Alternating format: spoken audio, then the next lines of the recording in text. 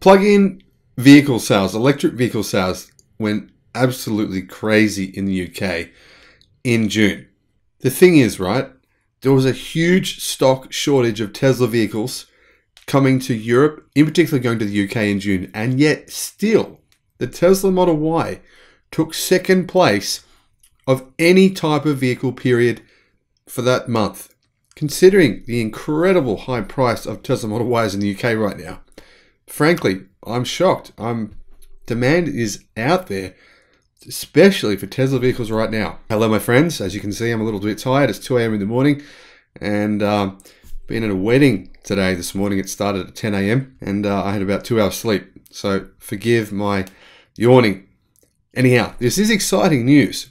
Really exciting. The market in Europe is just completely changing. You know all these new rules, right? Where they're saying 2035 you're going to ban cars that are not electric in Europe. 2030 emissions limits on vehicles in Europe will be so stringent that, it'll be extremely difficult to sell a car. I mean, CO2 emissions have to decrease by a further 50, I think it's about 50 to 60% by 2030 versus where they are now. That's extremely difficult to do. So I see this ban as being basically a ban on internal combustion engine vehicles in 2030. Virtually, essentially, that's what it is. The media is not aware of that because they have no idea what's going on. So they're telling you 2035, but the reality is it's really 2030. However, it's really a moot point. We're already there. We're already there. All we need in the UK in particular, in Europe as well, but in the UK in particular, all we need is supply. Why do I say that? Well, I just made a video, which you need to see. It says 100% of people surveyed in the UK, it was thousands surveyed, 100% want to go EV for the next car. 100%. That is insane. And the crazy thing is that in 2011, 1% said they wanted an EV. All right. In 2015, 4 years later, 2% said they wanted an EV. 7 years later, we went from 2% to 100%. That is disruption. Now, the market is just saying, give us the freaking cars. Come on, please. Automakers, bring them now. Anyway, let's have a look at the actual numbers. UK plug-in EVs took a share of 22%. The Tesla Model Y was the runner-up in the market in the UK, period, regardless of powertrain type. June, plug-in vehicles took 21.6% market share in the UK, up from 17.2%. This despite a temporary shortfall stemming from pauses at Tesla Shanghai. Overall auto volumes were 141,000 units. That's the weakest June since 1996. The Tesla Model Y was the best-selling plug-in in June and the second best-selling vehicle of any powertrain. So aside from electric vehicles, hybrids took 28% of the market, petrol 44%, diesel only 5%. Diesel vehicle sales are just crashing, right? Absolutely crashing. And there's a lot of people that are still talking about diesel this, diesel that, great, diesel.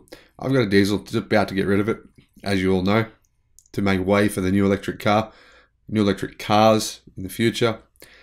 And you know what? They're overrated. You know why? Because they kill you. Seriously, they cause cancer. So, they're not really that good. And I think that's one of the key reasons why people in Europe are not buying them anymore. I mean, it makes sense. Now, June's overall plug-in result of 22% comprised 16% fully electric vehicles, 5.5% plug-in hybrids. This compares to respective shares of 10.7% and 6.5%.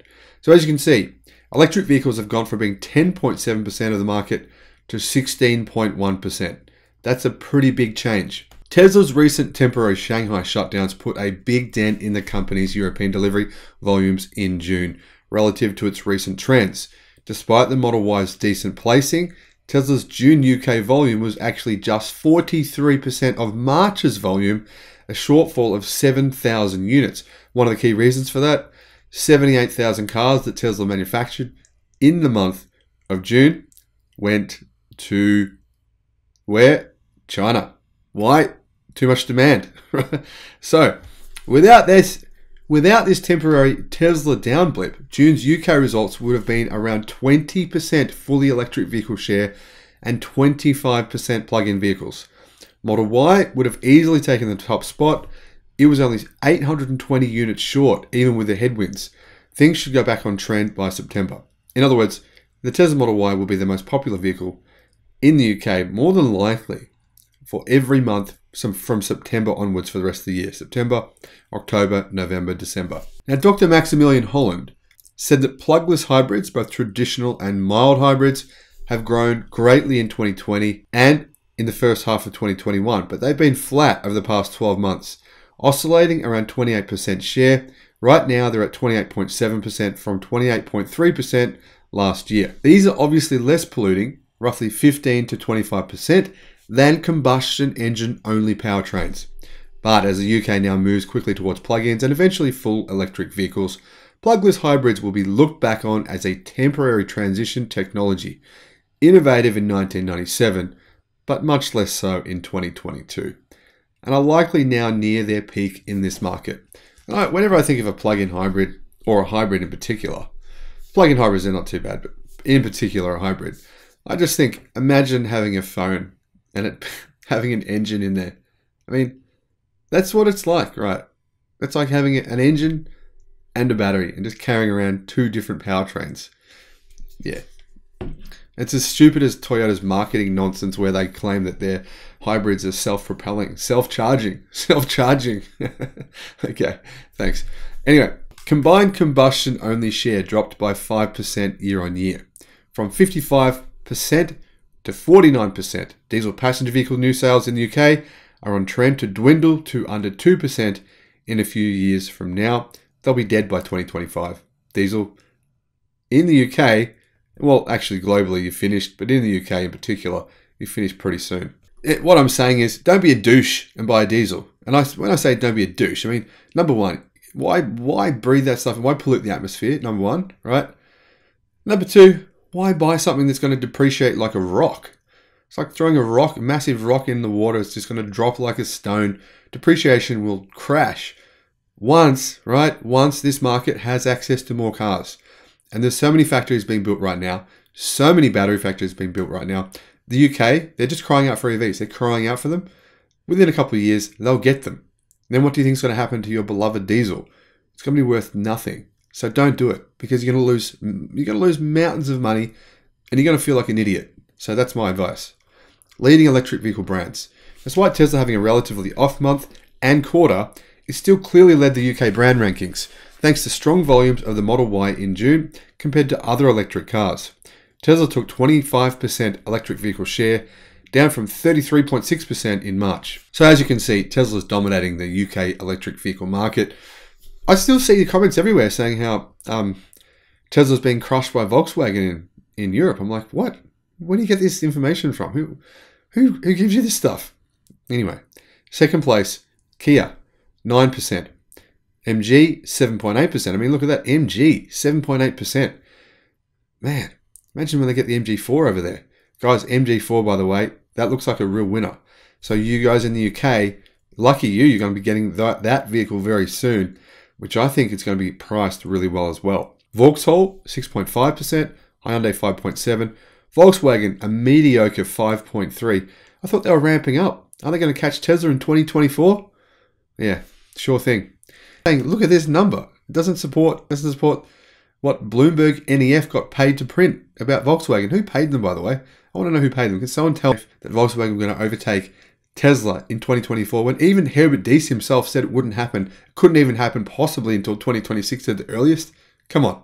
Anyway, BMW 5.2, Audi 5, Mercedes 3.5, Peugeot 3.2, Fiat 2.9, Nissan 2.5, Polestar 2.5, Citroen 2.2, Renault 2.1, Skoda 2.1, Cupra 2, Jaguar 1.8, Porsche 1.5, and Mini 1.2. And what I believe is that, I'm saying, right, that the UK is going to get all these new EVs, which you are. I know it's hard to be patient. Modern society doesn't like delayed gratification. We just like to go out and spend and just consume straight away. Give me what I want now. Unfortunately, fortunately, you're being forced to learn delayed gratification here. And that's a good thing. It's good for you, good for me, it's good for our kids, good for everyone. But not so good for the environment. It'd be better if we were all driving EVs right now. Anyhow, my point here is, what will happen here is the majority of these manufacturers will be replaced by Chinese automotive brands. Don't believe me?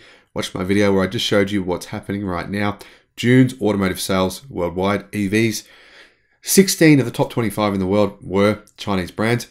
Of the rest of those, the other 9, well, 3/4 of those, half their EVs are made in China. In other words, most of the EVs in the world right now are being manufactured in China by Chinese car companies or by Tesla. Month to month, electric vehicle rankings can be erratic depending on temporary allocation decisions, says Dr. Maximilian, I should say, and Tesla's international shipping logistics always give it an outsized end of quarter. Let's have a look at a 3-month view. Tesla in first place with 11.5%, Kia with 8%, Hyundai with 7.5%, BMW 7.5%, Volkswagen 6.5%, Vauxhall 6.2%, and MG 6%.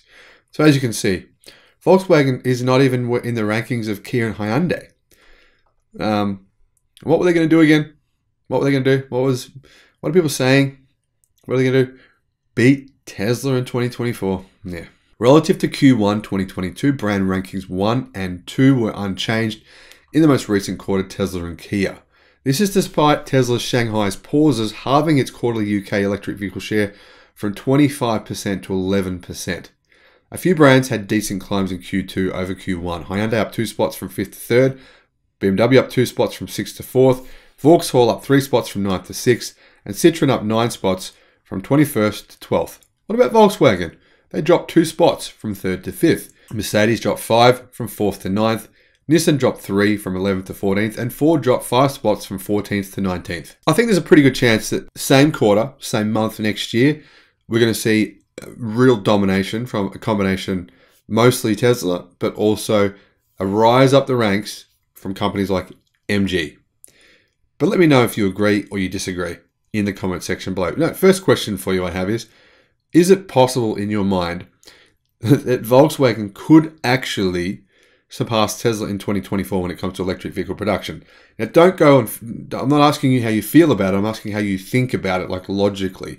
On a completely logical level, do you think it's mathematically possible on a logical production level, how many factories they've got, what they're producing now, can they ramp it to that level within the space of 2.5 years? Is that realistic? Or am I just being, am I just being a Tesla fanboy? Let me know what you think in the comments section below.